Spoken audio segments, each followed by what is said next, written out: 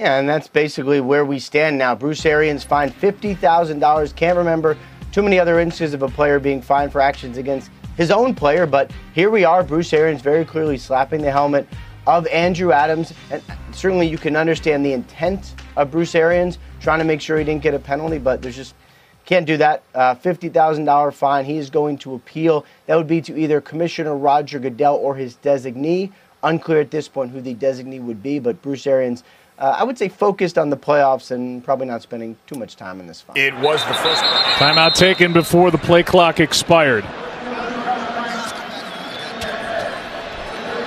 Let's go back and look at what happened with punt return. It looks for a moment, Troy, like he's going to call for a fair catch, and then he just never really got there. Yeah, I just think the wind that's swirling up there, and here's Scotty Miller, who's able to get down the field and then be there when the ball gets muffed. And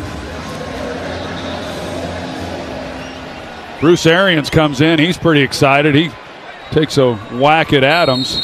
And I don't know if he's sure what that's about. Bruce Arians not moving particularly.